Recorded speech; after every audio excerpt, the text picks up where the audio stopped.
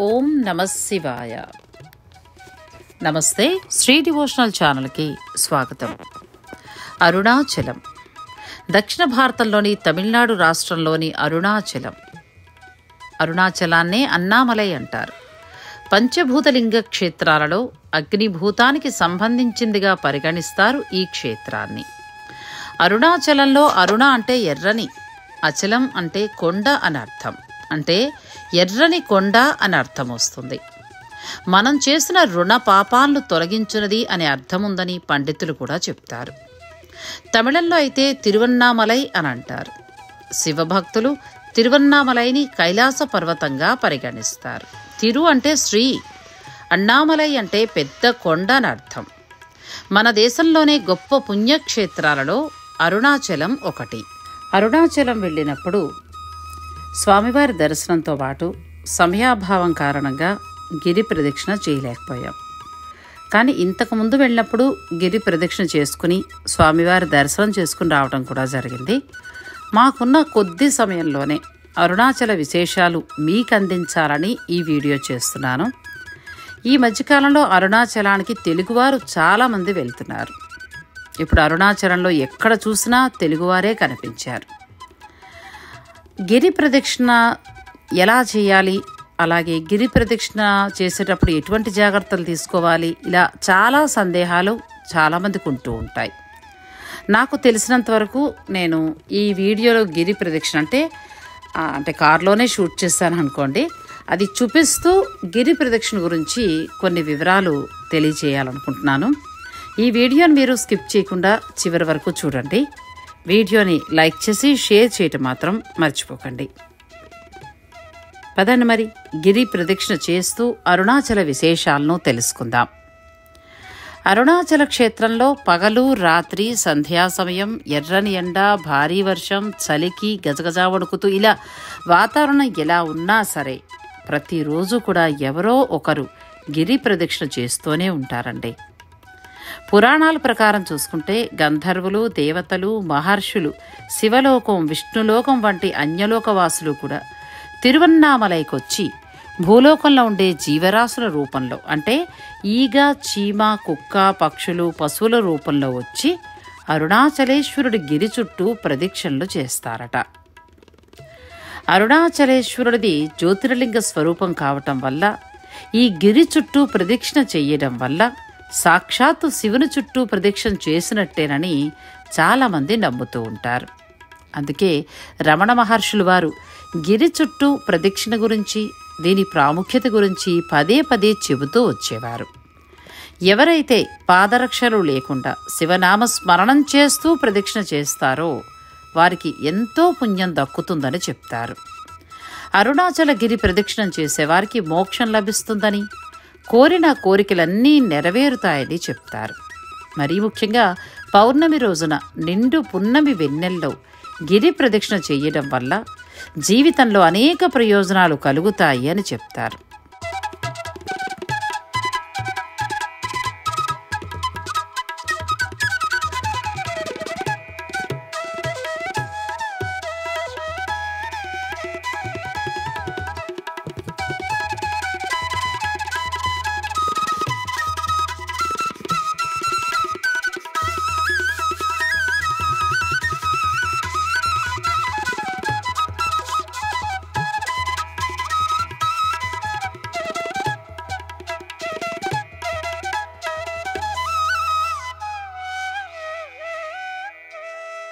గిరి ప్రదక్షిణ చేసేవారు పాదరక్షలు ఖచ్చితంగా ఉండకూడదండి.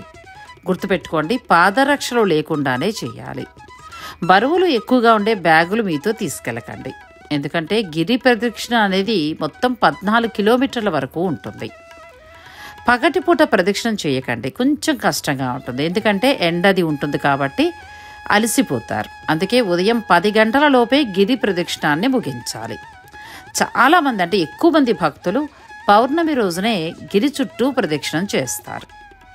ఇక తర్వాత అవకాశం ఉన్నవారు మిగిలిన రోజుల్లో చేస్తూ ఉంటారు. గిరి ప్రదక్షిణ చేస్తున్నంతసేపు ఓం నమః శివాయ అనే పంచాక్షరి మంత్రాన్ని జపిస్తూ ప్రదక్షిణ చేయాల్సి ఉంటుంది. అరుణాచలం వేద పురాణాలలో కొనియాడబడ్డ క్షేత్రం. అరుణాచలేశ్వర దేవాలయం శివాజ్ఞ చేత విశ్వకర్మచే నిర్మించబడిందని, దాని చుట్టూ అరుణమనే పురము నిర్మించబడిందని పురాణాలే చెప్తున్నాయి. ఈ అరుణాచలం పరమేశ్వరుని జ్యోతిర్లింగ స్వరూపం కావటం వల్ల దీని చుట్టూ ప్రదక్షిణం చేయటం సాక్షాత్తు శివుడికే ప్రదక్షిణ చేసినట్టు అవుతుందని చెప్తారు. పాదచారులై శివనామస్మరణం గావిస్తూ ప్రదక్షిణ చేసేవారికి మహాపుణ్యం సిద్ధిస్తుందని మహాత్ములు చెప్తారు. అందుకే ప్రతినిత్యము కూడా అన్ని వేళలా కూడా ఎంతోమంది గిరి ప్రదక్షిణం చేస్తూ ఉంటారు. గిరిపైన గల మహౌషధి ప్రభావం వల్ల శరీరానికి, శివనామస్మరణం వల్ల మనసుకు, శివానుగ్రహం వల్ల ఆధ్యాత్మిక జీవనానికి స్వస్థత చేకూరుతుందని భక్తుల నమ్మకం. గిరి ప్రదక్షిణ చాలా వరకు తారు రోడ్డుపైనే జరుగుతుంది. ఈ మధ్యకాలంలో అయితే గిరి ప్రదక్షిణ చేయటానికి వీలుగా రోడ్డు పక్కన కాలిబాటు కూడా వేశారు. ఉదయం సూర్యతాపాన్ని తట్టుకోవడం కష్టం కాబట్టి రాత్రిపూట లేదా తెల్లవారుజామున ఎక్కువ మంది భక్తులు గిరి ప్రదక్షిణ చేస్తూ ఉంటారు. రమణాశ్రమానికి 2 కిలోమీటర్ల దూరం వెళ్ళిన తరువాత కుడివైపుకు తిరిగి రోడ్డుకి మధ్యలో వినాయకుడి గుడి వస్తుంది.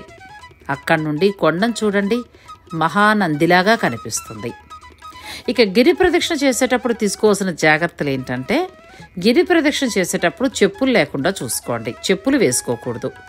బరువు ఎక్కువగా ఉన్న వాటిని మీతో తీసుకెళ్ళకండి, ఎందుకంటే అవన్నీ మోస్తూ నడవడం చాలా కష్టం. గిరి ప్రదక్షిణ 14 కిలోమీటర్ల దూరం ఉంటుంది. ఉదయం పూట గిరి ప్రదక్షిణ చేయడం చాలా కష్టం కాబట్టి 9 గంటల్లోపే ముగించేసేయండి. గిరి ప్రదక్షిణ పౌర్ణమి రోజు ఎక్కువ మంది చేస్తారు. ఇక తర్వాత మీరు కావలసిన చిల్లర అంటే 10 రూపాయలు, 5 రూపాయలు ఇటువంటివి తీసుకెళ్ళటం మర్చిపోద్దు. గిరి ప్రదక్షిణ మీరు ఒక్కరే చేయాల్సి వచ్చినా కూడా ఎటువంటి భయమూ అవసరం లేదు. ఎంతోమంది భక్తులు గిరి ప్రదక్షిణ చేస్తూ ఉంటారు. ఆ పరమేశ్వరుడే మీకు తోడుంటాడు. శివనామస్మరణం చేసుకుంటూ చేయండి.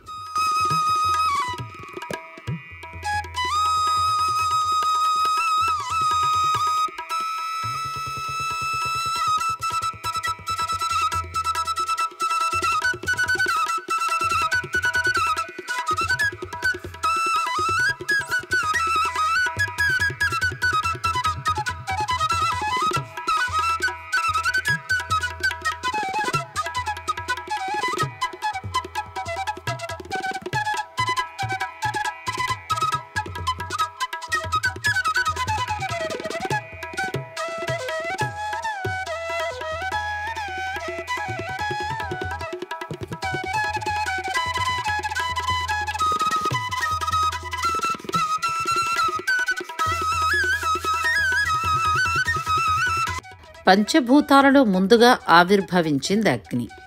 ఆదిలో పరమశివుడు అగ్నిగోళంగా తిరుఅన్నామలై పుణ్యస్థలి యందునే ఆవిర్భవించారు అని చెప్తారు. ఆ తర్వాత కాంచీపురం నందు శ్రీ ఏకాంబరేశ్వర లింగ రూపమున వెలిశారు. ఇతర పంచభూత లింగమూర్తులందరి జ్యోతిర్లింగములు లింగరూపాన్నే ధరించుండగా తిరుఅన్నామలై యందు మాత్రం సదాశివుడు అగ్నిగోళంగా ప్రకాశిస్తూ ఉన్నాడు.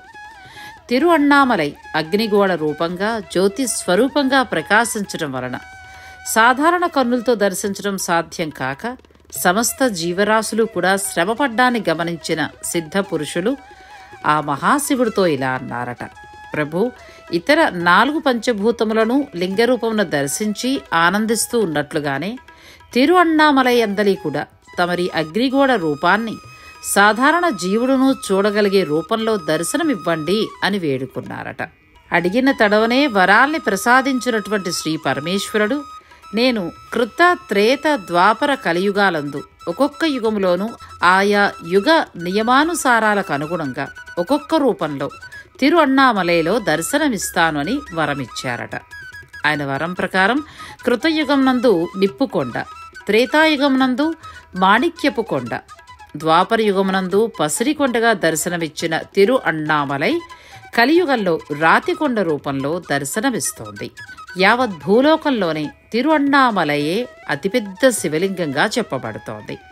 అరుణాచలం ఆలయానికి ఎలా చేరుకోవాలి అంటే, రోడ్డు మార్గం అంటే చెన్నై వరకు మీరు చేరుకుంటే అక్కడి నుంచి అనేక బస్సులు ఉంటాయి కాబట్టి ఎటువంటి ఇబ్బంది ఉండదు. అలాగే తిరుపతి, బెంగళూరు నుండి కూడా అరుణాచలానికి బస్సులు డైరెక్ట్గా ఉన్నాయి. ఇక రైలు ద్వారా మీరు వెళ్ళాలి అంటే అరుణాచలం ఆలయ సమీపంలోనే రైల్వే స్టేషన్ తిరువణ్ణామలై. ఇది ఆలయానికి దాదాపు 10 కిలోమీటర్ల దూరంలోనే ఉంటుంది. లేదు విమానంలో వెడతామంటే చెన్నై సమీపంలోని విమానాశ్రయానికి చెన్నై విమానాశ్రయానికి చేరుకుంటే అక్కడి నుంచి అరుణాచలం 185 కిలోమీటర్ల దూరంలో ఉంటుంది. అరుణాచలం యొక్క ప్రాముఖ్యత ఏంటంటే భారతదేశంలోనే అతిపెద్ద శివాలయం. గిరివలం లేదా పవిత్రమైన కొండకు ప్రదక్షిణ చేయటం అనేది ఇక్కడ ముఖ్యమైన ఆధ్యాత్మిక కార్యకలాపం.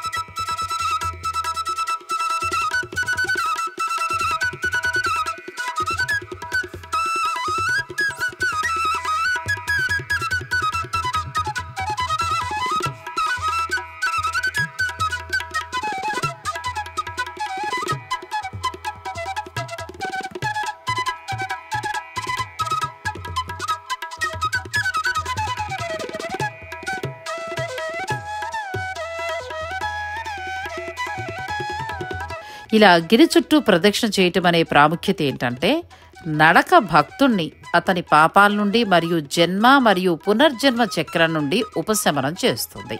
తిరువణ్ణామలై ఆలయం వెనుకనున్న పవిత్ర కొండపై శివుడు తనను తాను జ్యోతిర్లింగంగా ప్రతిష్ఠించాడని భక్తులు నమ్ముతారు. అందుకే కొండ చుట్టూ గిరి ప్రదక్షిణ చేసి ఆ పరమేశ్వరుణ్ణి ప్రార్థిస్తారు. భక్తులు దాదాపు 14 కిలోమీటర్ల దూరం చెప్పులు లేకుండానే వస్తారు. దారి పొడవునా ఉన్న అనేక దేవాలయాలు, శివలింగాలు మరియు పుణ్యక్షేత్రాలకు పూజలు చేస్తారు. మీరు గిరి ప్రదక్షిణని ఏ రోజైనా ఎప్పుడైనా చేయొచ్చు. అర్ధరాత్రి సమయంలో ప్రారంభించి ఉదయం 4 గంటలకి పూర్తి చేయడం ఉత్తమ సమయం. తెల్లవారుజామున 4:30 ఆలయంలో ప్రత్యేక దర్శనం ఉంటుంది. ఇక చాలామంది భక్తులైతే పౌర్ణమి రోజున గిరి ప్రదక్షిణ చేయడానికి ఇష్టపడతారు. ఇక దారి పొడవునా మీరు దర్శించుకునే శివలింగాలు ఏంటంటే ఇంద్రలింగం, తర్వాత అగ్నిలింగం, యమలింగం, నైరుతిలింగం, వరుణలింగం, వాయులింగం, కుబేరలింగం, ఈశాన్యలింగం. ఇలా అన్నీ మనం చూసుకుంటూ దర్శనం చేసుకుంటూ వెళ్తాం. ఇక చివరిగా మోక్ష మార్గం. ఈ మోక్ష మార్గం మీరు ఇప్పుడు చూస్తున్నారు కదా, ఇందులోంచి భక్తులు ఏంటంటే చాలా సన్న దారి ఉంటుందండి. ఎంత లావుగా ఉన్నవారైనా సరే ఆ సన్నని దారిలోంచి అంటే ఆ సన్నని మార్గం గుండా బయటకు వచ్చేస్తారు. మనం చూడగానే అనుకుంటాం, భయమేస్తుంది, అరే మనం అందులో పడతామా, రాగలమా బయటికి అని అనిపిస్తుంది. కానీ భక్తితో ఆ శివుని యందే ధ్యానం ఉంచి అంటే ఆ శివుణ్ణే ధ్యానిస్తూ ఓం నమః శివాయ, ఓం నమః శివాయ అని అనుకుంటే చాలు, చాలా చక్కగా మోక్ష మార్గం నుండి బయటకు వచ్చేస్తాం. మీరు కనుక అరుణాచలం వెడితే గిరి ప్రదక్షిణ చేసినప్పుడు ఈ మోక్ష మార్గం గుండా మీరు దర్శనం చేసుకోండి, ఇలాగే బయటకు రావడానికి ప్రయత్నం చేయండి. ఇక దారి పొడవునా కూడా ఎంతోమంది మనకి సాధువులు లాంటి వాళ్ళు కనిపిస్తూ ఉంటారు. ఎవరిని కసురుకోవద్దు, ఎవరిని ఏమీ అనద్దు. మీకు చేతనైతే వారికి ఏదో ఒకటి దానం చేయండి, లేదంటే నమస్కరించుకుని ముందుకు సాగిపోండి. నడక మార్గం అంతా కూడా ఓం నమః శివాయ అనే పంచాక్షరి మంత్రాన్ని జపిస్తూ వెళ్ళండి. ఖచ్చితంగా ఏదో ఒక అనుభవం అనేది మీకు ఎదురవుతుంది. ఆ పరమశివుడి యొక్క అరుణాచలంలో ఏదైతే అనుకుంటామో అది ఖచ్చితంగా జరిగి తీరుతుందండి. ఆ స్వామి జరిపించుకుని తీరుతాడు. అరుణాచలం నేను వెళ్ళినప్పుడు దక్షిణామూర్తికి ఇక్కడే అభిషేకం చేసుకోవాలి అనుకున్నాను గతంలో వెళ్ళినప్పుడు. అయితే నాకు సమయం కుదరలేదు. మీరు నమ్మరు, ఆ దక్షిణామూర్తి ఆలయం దగ్గర అనుకోకుండా ఆటో ఆగిపోవటం, ఆ రోజు గురువారం అవ్వడం. ఇక వెంటనే నేను ఆటోలోంచి ఉరికి ఆ గుడి ముందు వినాయకుడు గుడి అనుకున్నాను. తర్వాత డ్రైవర్ని అడిగితే చెప్పాడు, లేదమ్మా ఇది దక్షిణామూర్తి ఆలయం అని. నేను మనసులో ఉంది నాకు దక్షిణామూర్తి ఆలయానికి వెళ్ళి గురువారం రోజున అక్కడే దక్షిణామూర్తి అని చెప్తారు కదండి కొండంతా కూడా, అందుకే అక్కడే చేస్తే బాగుంటుంది, దక్షిణామూర్తికి పిల్లల పేరున గోత్రనామాలతో పూజ అనుకున్నాను. అయితే సమయాభావం కారణంగా ఇంకా నాకు బస్సు టైం అయిపోవడంతో కొద్దిగా పక్కన పెట్టాను. ఇంకా ఈసారి కుదరదు, మళ్ళీ ఈసారి చూద్దాంలే అని. కానీ నాకు నిజం మీరు నమ్మి తీరాల్సిన నిజం. ఎందుకంటే పెడుతుంటే ఒక గుడి కనిపించటం, అనుకోకుండా ఆటో డ్రైవర్ అక్కడే ఆపటం, ఆ గుడి దక్షిణామూర్తిదని తెలియటం. ఇప్పటికీ కూడా ఆ విషయం తలుచుకుంటే రోమాంచితం అయిపోతుంది. మీకు ఆ ఆలయానికి వెళ్ళినప్పుడు ఖచ్చితంగా ఇటువంటివి ఏదో ఒకటి మీకు దర్శనం సమయంలో సహాయపడటం కానీ, లేకపోతే నడకదారిలో గిరి ప్రదక్షిణ చేస్తున్నప్పుడు ఎవరో ఒకరు సహాయం చేయటం కానీ, ఇలా ఏదో ఒకటి కనిపిస్తుందండి. కాకపోతే భక్తి భావనతోటి మనం ఎందుకు వెళ్ళామనేది మీరు గుర్తుంచుకుని ఆ పని ప్రకారంగానే పెడితే మీరు ఖచ్చితంగా ఈశ్వర అనుగ్రహాన్ని పొందుతారు.